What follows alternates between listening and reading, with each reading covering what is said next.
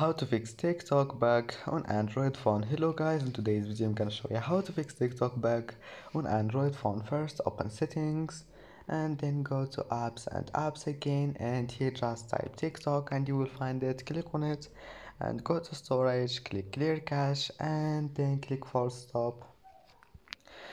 And now just go back and go to settings and storage and then click clean up. Now just click junk files or cache, just clean it and then restart your phone.